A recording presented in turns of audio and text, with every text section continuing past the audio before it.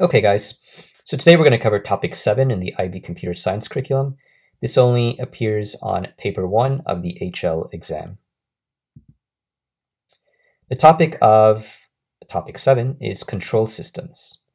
So when we're talking about control systems, we're basically talking about a system in which there is some input, that input is processed, and there is some output.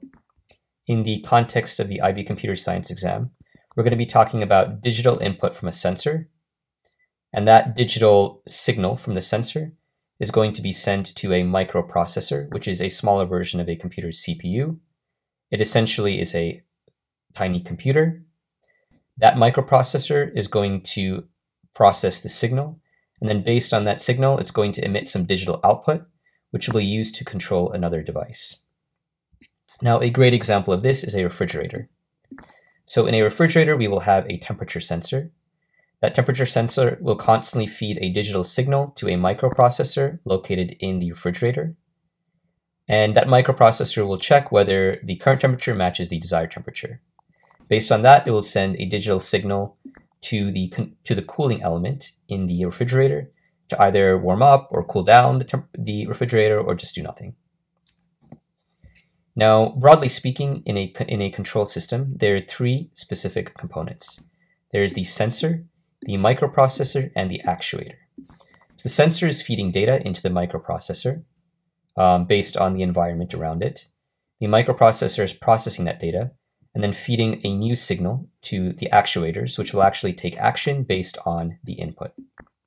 So a great example here, similar to our refrigerator signal, our refrigerator example, is a fire detection, a system to put out fire, a fire hazard system. Anyways, we have a temperature sensor that detects heat. That sensor is sending a signal to our control center, which contains a microprocessor. Based on that signal, that microprocessor is going to output a signal to our actuator. And our actuator is going to either output water, if it's hotter than it should be, or just do nothing. So the actuator is actually taking some physical action based on the digital signal that has been fed to it by the microprocessor.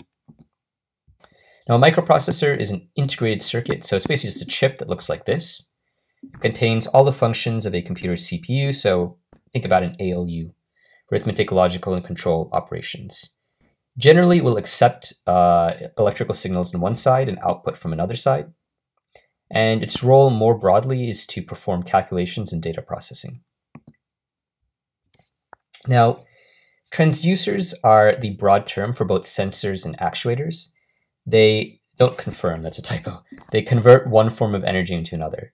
So for example, a heat sensor will take heat energy and convert that into electrical energy, an electrical signal. A microphone right here will take sound energy and convert that into electrical energy, which will be fed into a microprocessor, a controller, of which I guess there's just an amplifier here. An actuator similarly will take electrical energy from the microprocessor and convert that, in this case, to sound energy. In the case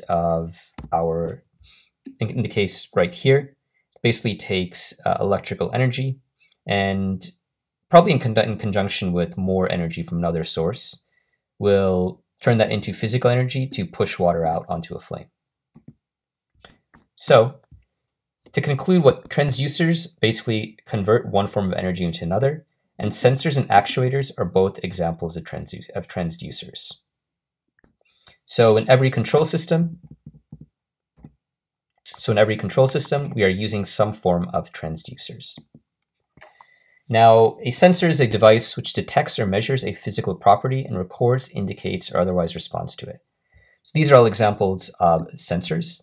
They basically sense some sort of physical property, something in the environment around it, and then, especially in the context of IB computer science, they generate an electrical signal in response. These are a variety of different types of sensors. You don't need to know all of these. But I would just recommend looking through this list to familiarize yourself with the type of sensors that could exist. Because many times you'll have IB questions that will ask you what kind of sensor could you use in order to accomplish this task, or may refer to one of these sensors and ask you to write a response based on that. So it's not essential to necessarily memorize these, but make sure you do look through this list and are just aware of this terminology and what it's referring to.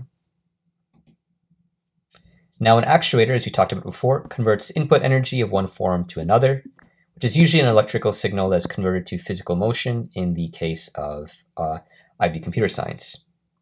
Now, every actuator requires a control device, which is our microprocessor, and a source of energy. So going back to our example right here, or even right here. So in this case, we had a microprocessor here that delivered an electrical signal, and the actuator getting the electrical signal from the microprocessor and also electrical energy from another source is able to accomplish the task of pushing water out onto this flame. Now, some types of actuators can be a light bulb, which will generate or which will display light or create light based on electrical signal and some other energy. A heater, a motor. This specifically applies to robots, washing machines, or elevators, for example. A pump or a buzzer or bell. So these are all things that will react to an electrical signal, either physically in terms of releasing heat energy, releasing light energy, or sound. Now, in talking about sensors specifically, we need to talk about analog to digital converters. So analog to digital converters convert an analog, a non-digital signal, which could be some sort of sound signal, maybe a touch, a physical action, or something else that does not have a digital character, meaning the data is not represented in ones and zeros. So it's taking that analog data, those analog signals, and converting them into a digital binary signal that represents ones and zeros. That is an analog to digital converter, of which any sensors you're going to use, again in the IB computer science context, are going to have an analog to digital conversion element to it. So a sensor is going to have that, or you might deliver analog data to a sensor to a microprocessor that has an ADC attached to it. Now, broadly, when we're talking about control systems, we're following an input process output model. So sensors are taking an analog input and converting them to digital data. It's right here. The digital data is processed by the microprocessor and is output, and it outputs a different digital signal or a different digital data to basically tell our output mechanism what to do.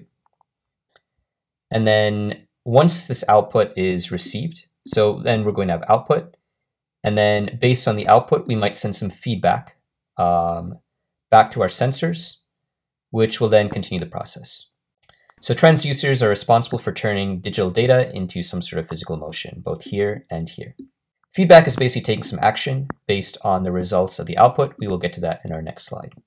Okay, so let's talk about feedback. So basically what's happening, what feedback is, if we look back at our input process output model, is when we are basically sending some initial input to our system. So initially sending a digital signal to the system, the processor processes that signal, and then it outputs a certain, so there's some sort of output, right? And then based on that output and potentially other environmental factors, we are sending a signal back to our system, back to our processor, telling it what to do, basically telling it that, okay, we are sending a signal back to you, and now based on this, you need to generate some more output. So again, we're sending an input to our microprocessor. The microprocessor is sending a signal to the output to take some kind of action. And then based on the result of that action and potentially other environmental factors, we're sending a signal back to our microprocessor. And we're going to repeat that process until we've achieved an optimal result. Now, that's kind of abstract, but let's see what that means in sort of real terms by looking at different types of feedback loops, because this is really a loop. So the first type of feedback loop is an open loop system. And this basically means that there's no feedback at all. We put in, for example, with a toaster, which is probably one of the better examples, we put in a timer level. So how long we want to toast for. And then we basically toast the bread. So our output is really bread color, like how toasty the bread is. And then we don't take any further action based on that bread color. We toasted it and we're done. And we're not automatically sending the results of that toasting back to the toaster and then taking some action. So this is an open loop system. Now, really where we're engaging with feedback is in a closed loop system. So this is an example of a dryer, okay? So we have some initial dryness we want. So we're telling the dryer, okay, we want our clothes to be this dry. So initially, we send that to our microprocessor. That microprocessor accordingly sends a signal to our heating elements, which heat the clothes. And then based on the dryness of our clothes, which is going to be detected by a sensor, we're going to send a signal back to the controller. Now this controller is going to measure our current dryness versus our desired dryness, and accordingly send another signal to our heating element. Now, this may be a signal to do nothing, or it might just be a signal to continue drying until we reach this desired dryness that was initially input. Now that's an example of a feedback loop. We have some initial desired result, and we continue to run the system. We continue to run the system until we achieve that desired result, adjusting the operations of our actuator based on how close we are to that result. Some other examples include a home thermostat, and an airplane autopilot, which is constantly adjusting to keep us going in the right direction towards our desired destination. So we're giving our system an initial objective, basically we're telling it what we want. The system takes action based on that, and then continues to give feedback to the controller until we have achieved what we want our system to achieve. Now we have two other types of negative feedback loops. We have two other types of feedback loops that represent a slightly different context. Now, if we have a control system in which feedback is given in order to reduce fluctuation in subsequent output, or basically to move output closer to some equilibrium, that's a negative feedback loop. So let's say we have, I'm trying to think of a good example here. So let's say we have a system that wants to reduce the vibration of a car, wants to give you a smoother ride, right? So in that case, we are trying to make the whole system much more stable and move closer to some target value, which is zero vibration in your car. And maybe we're adjusting the shocks, maybe we're adjusting different things that are going on in the car until we achieve that. That's an example of a negative feedback loop. So we're basically taking some actions with feedback to have a consistent output, or to achieve some consistent state. Probably like another example would be stabilizing an airplane after takeoff, right? So if we had an automated system to stabilize an airplane, we want to achieve, we want the airplane to be probably pointed in some position for the wings to not be moving. And our airplane is going to probably change the settings on its engine, and it's probably going to change the, the movement of its wings, or the position of certain parts of its wings, until we get to a stable state in which the aircraft is stabilized, and which effectively represents some kind of equilibrium. All right. So with a negative feedback loop, we're looking for stability to get to some equilibrium. A positive feedback loop is basically the opposite. We want to basically move as far away from equilibrium as possible. So we want to enhance or amplify changes in output to basically create chaos, right? So probably an example of a positive feedback loop would be, I'm trying to think of like a bomb of some sort. Probably a good example would be probably a mine, because I guess a mine is taking some input and is, well, actually, that doesn't really have any feedback though, because it just kind of blows up. I'm trying to think of like a weapon system that continually like keeps acting until it has like sort of just created the most chaotic output. This is going to be kind of unorthodox, but I actually do have a great example of a positive feedback loop that has nothing to do with computer science.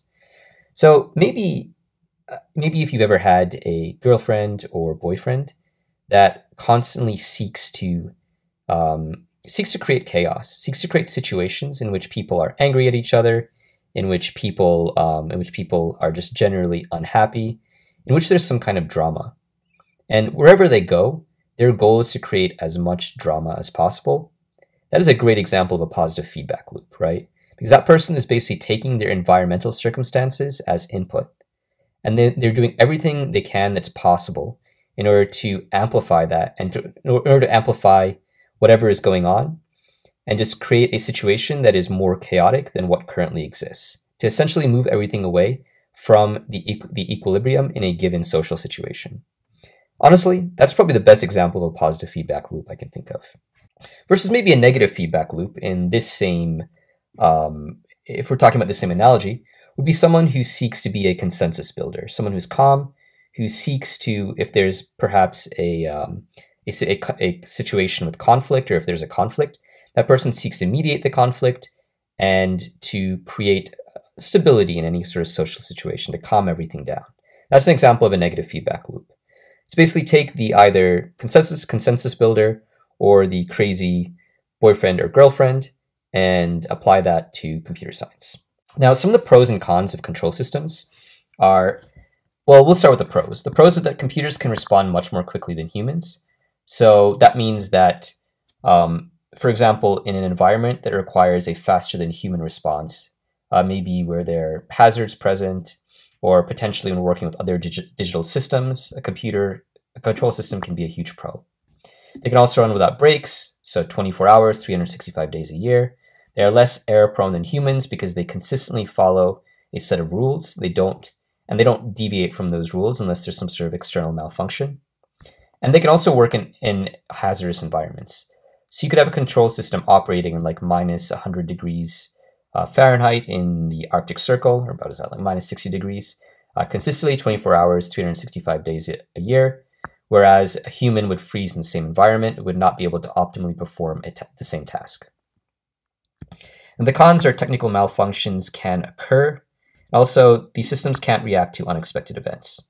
So if there is any sort of event that the control system is not programmed to deal with, then it just kind of doesn't do anything, or it may not do what you want to do. It also relies on a consistent supply of electricity.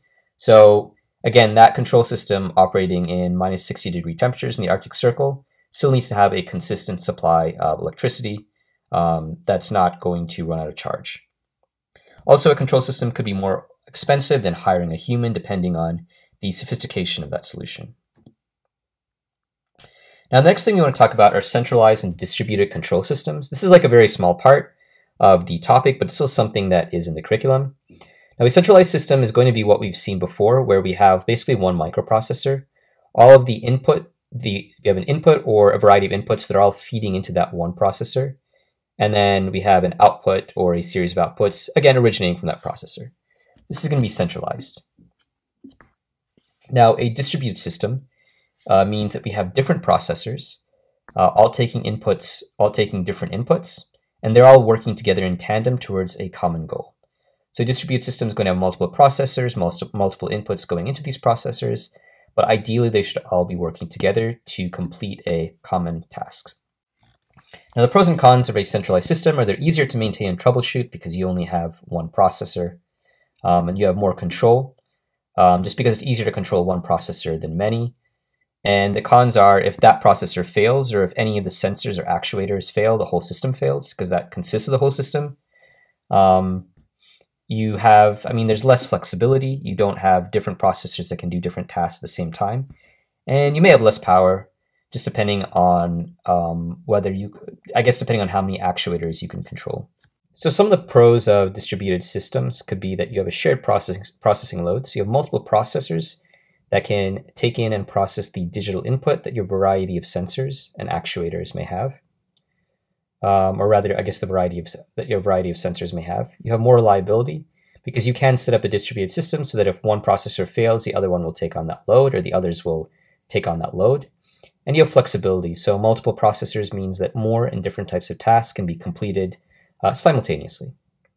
Now, the cons are that such systems can be harder to maintain. It's because you have a lot more processors, potentially sensors and actuators. Also, you might need more complex software in order to operate more larger and more complex distributed systems. Now, what's important to know about these types of systems, so centralized and distributed systems, is that we can be talking about electrical, so basically things like robots, just electrical physical systems, or we could be just talking about software. And we can apply the paradigm of centralized and distributed systems to purely software, or also just to physical devices that we're working with. So you might see questions that are related to a software program or series of software programs that are organized into centralized or distributed systems. Now, the last topic, which is kind of random, is autonomous agents. So autonomous agents are defined as software programs which respond to states and events in their environment, independent from direct instruction by the user or owner of the agent, but acting on behalf and in the interest of the owner. So in a nutshell, what this means is autonomous agents are either software programs or devices or software-driven devices that work together to accomplish some task without the continuous instruction from the user. So some examples include recommendation systems, autonomous drone swarms, and search engine crawlers. These are all software-based and they all have a task that they need to complete, but they are not constantly being operated or used by a user. They're instead given a set of instructions on how to react in any given set of situations. Again, a self-driving car, which would be a singular autonomous agent, is another example of that. So it basically uses machine learning and a combination of algorithmic techniques to make decisions in any given situation to drive a car without the continuous instruction from a user. Now, there are four basic characteristics of autonomous agents. One is autonomy. So it can independently select subtasks in order to achieve overarching goals.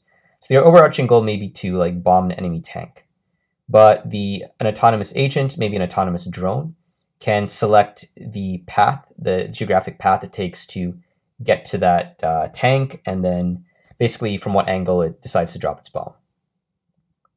It's reactive, it senses environment and reacts based on this input. So an autonomous agent, so an autonomous drone could maybe react to wind and change the movement of its rotors accordingly.